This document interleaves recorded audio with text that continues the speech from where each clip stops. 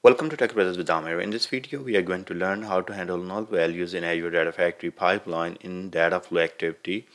We'll be using, let's say we have some null values and we would like to change them to the unknown or not applicable or maybe even blank space. So we can do that as well.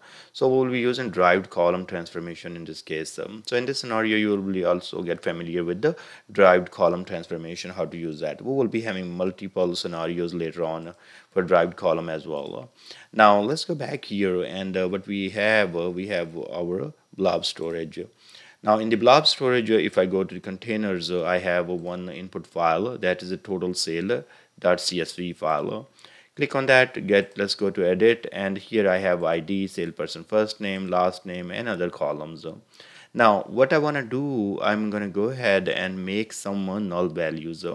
So for let's say ID 5, now Jeff is there, but I'm just going to go ahead and delete, and then I'm going to also delete John.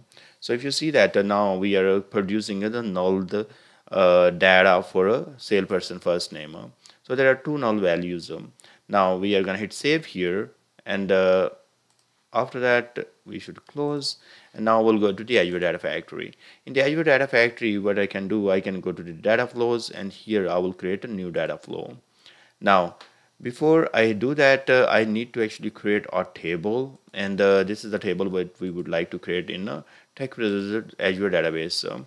So this has exactly same columns, and if you see that, I'm gonna go ahead and say not null. So this column cannot accept null values of salesperson first name. If there is any null values, let's say we don't want these guys to be null, because people should have the names. So we are going to create this table total sale in a TechbrothersIT DB. Now as of now there is no data, and we are going to insert the data from the CSV file to this table. Let's go back here in the Azure Data Factory data flow. Now click add source, and here we will be making the data set. Click new, and then Azure blob storage. Select a CSV file, and then we are going to go to the link service, new link service, and here I will be selecting my subscription and providing the storage account of where my file exists.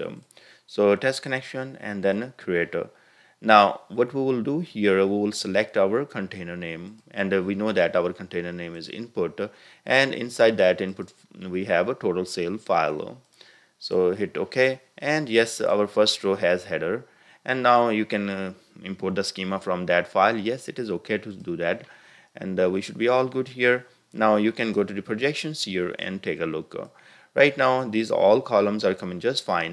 There are a couple of things I will show you after we run the first time. As of now, I'm not going to implement any derived column. I'm going to go ahead and just try to insert the data into the sink. So that will help you to sort out the issues or problems and see how the error information is shown in the Azure Data Factory. Now we will select Azure Database here, continue, and now we are going to select new, and here we will make our linked service for our Azure SQL database. So here is TechbrothersIT DB, and my username is DB user, and my password is the DBA123 $. I always do that. Hit connection and create.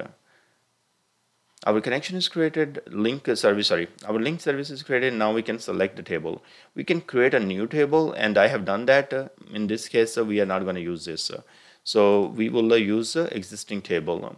Import schema from this. Okay, fine. Just leave that as it is for now.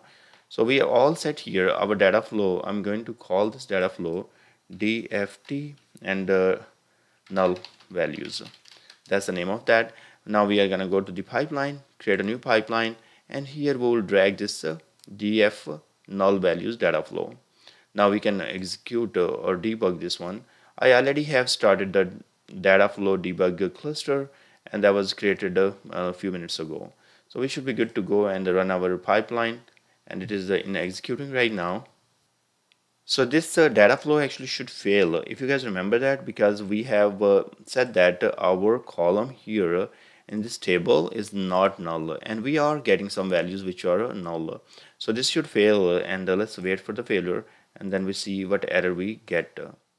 So finally our pipeline is failed with the data flow as well. Let's go ahead and take a look. Here you are going to click on error, and that's going to give you error. It is saying cannot insert the value null into column SalePersonFName, and that's what the error is. So we know that we already created this error by ourselves. If you're going to go further, take a look on this. You can take a look what type of error this looks like. Stop a video here and read the whole thing to understand, so you can remember it for your future references. So close this. Now we know that it is not able to accept the null values, so we are going to take care of them. So what the options we have? Many times in SSIS and Informatica and other ETL tool, what we do, we create or replace those null values with some NA, not applicable, or we just say unknown, and or people suggest sometimes put blank values. So it is your company decision how they would like to proceed with that hard code value for that first name or last name. So I'm going to click right there on the plus sign again, and here I will say derived column. So you can see transformation right there, and once you bring the derived column here, what you're going to do, you're going to go to the columns here. You can add new column or replace the existing ones. So in my case, what I'm going to do, I'm going to go for SalePersonFName, and I'm going to replace with the expressions. So still the column name will stay as it is, but we will write the expression to change the values.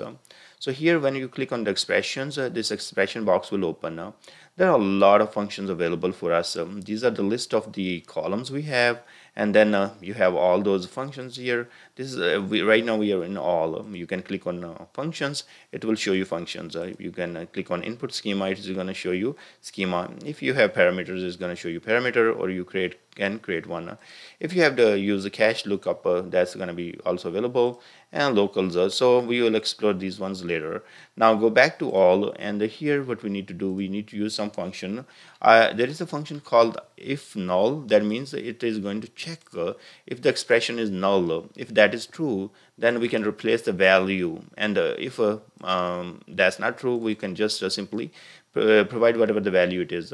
So in this case, when we are saying first expression, so we are going to check the SalePersonFName, and we are saying that if that's true, then that's do unknown. Okay, so we would like to have unknown if this SalePersonFName is true. Otherwise, we will have to have, we would like to have a SalePersonFName.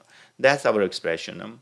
So it is very simple. It is going to check this value. If it is null, it's going to replace with unknown. Otherwise, it will leave the value as it is. So that's all good. We are going to hit save and finish. And now if you want to go and add another column, such as add column, and now we want to write the same expression for SalePersonLastName or any other columns, you can keep doing it.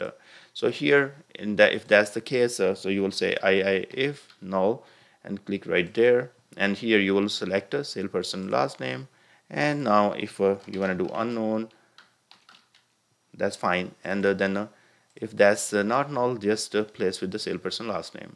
Hit save and finish, and you're all good. You can preview the data. Let's go and take a look on the preview data here on the source first.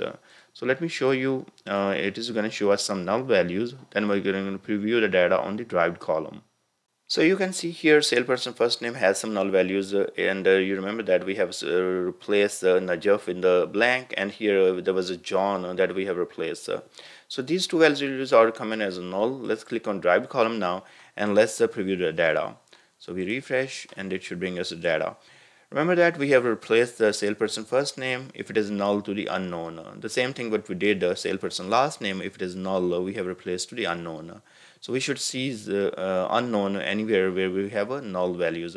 See right there, so this is replaced with null, and also this is replaced with the null. There is no last name that is null, so that's why we are not seeing any unknown. That's fine.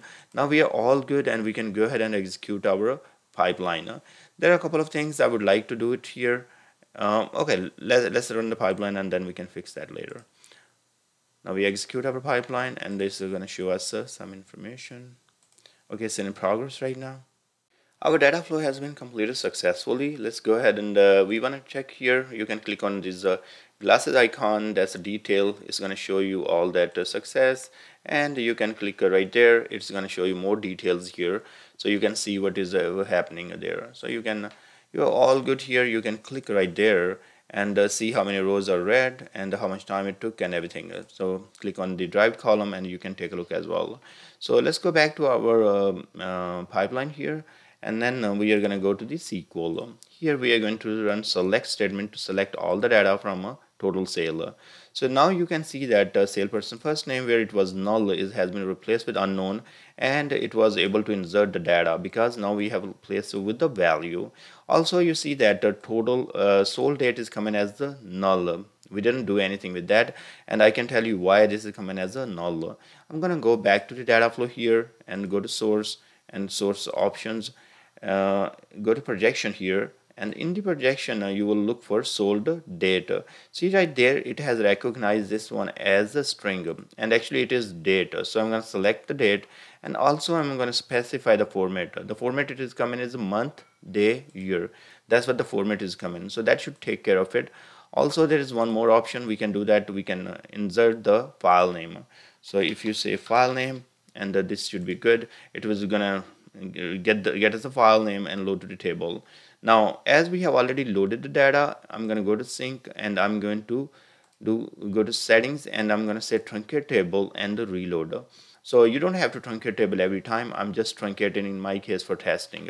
So but if that's the case, if you are using this data load for staging, every time you need to truncate, you can go to sync and click on truncate table. It will truncate the table first and then reload. That should do all the things what we are looking for. Let's go to pipeline again, and now we can debug. Our data flow and pipeline has been completed successfully. Let's review our data. Now we are going to go and run this select query again, and you can see that the first SalePersonFName, where null values were, it was replaced with an unknown, and also SoldDate came fine, as we have added a new column called the file name that has brought us the file name as well. So we are good here. Now the last thing what I would like to do here, and sometime we don't want to replace with the some values such as unknown and all that, people are replaced simply with the blank space. So that's possible, not a big deal. You just remove this unknown, and now this value, if it is null, then it will be placed with the just blank space. As a blank space is not null, that will be able to insert the data into the table. Let's save and finish, and now we can go ahead and run our pipeline last time, and it will load the data. So wherever it find null, it will just replace with the blank space. Again, replacing null values is not your decision. It is a decision of your company how they would like to treat those nulls. So consult with your manager or a team leader how they want to handle the null values. They might have some specific word such as like maybe NA or unknown or not available, or all that. Different companies use different. Also, some of the companies they would like to not load the data at all if the values come in as null, so that you can redirect those rows. I will show you in next videos how to redirect null values to some other file or table, and just load the non-null values into the destination table. Let's go ahead and execute our select query, and now we can see that, see right there. So as I have placed the null value with the blank space, that's what we are getting in our SalePersonFName wherever it was null in the file. Rest of that, everything looks fine. Thank you very much for watching. What I will do, I will put this TotalSale.csv file in the description so you can take and experiment. Also, I will put the code for creating table, so it will help you to experiment on your side quickly. Thank you very much for watching. Please subscribe my channel, and I will see you guys in the next video.